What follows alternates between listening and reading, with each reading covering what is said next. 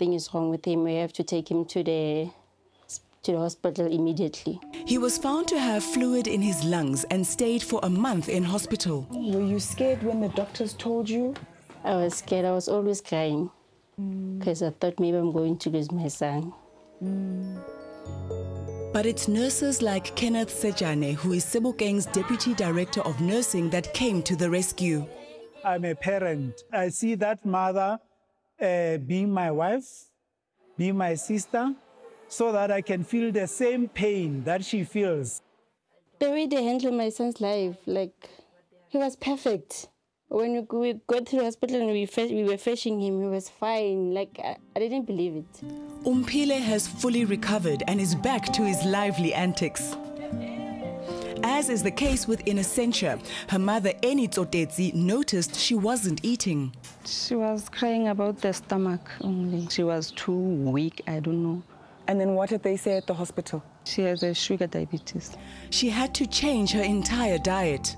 Yeah, something like sugar and also the milk. That stuff we eat, she doesn't eat.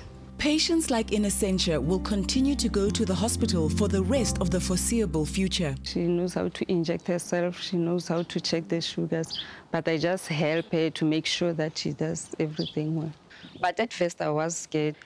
But now everything is fine. And they treat her well there. And she also fine when she's there. She's happy.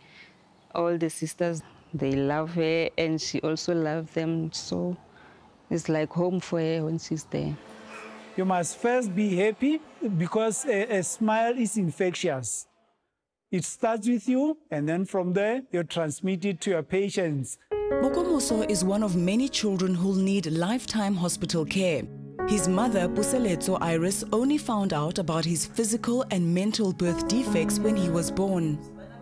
So my sisters are comforter. I also when I came one how tlamehile mhlokomele ska mtshaba mdimo file na ka propose ba tla bona hore o tshepa yena ha kae.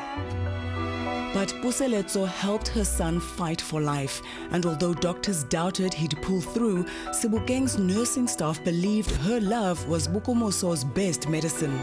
Because le matso ha wa ipapalla ka ona ha o beile ntho pele ha e tluile o sebedisa maoto e lata ka maoto and then e fihle matsohong and then I lift her up.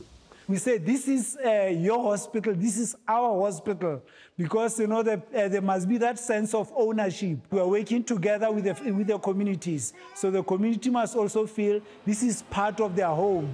The bond between this mother and child is why the trust exists, and it's moments as simple as a child smiling at their mother that makes these projects so worth it. Look at me. Thank you for watching our stories here online, and please subscribe below to become part of our YouTube community and be notified when we upload our latest content.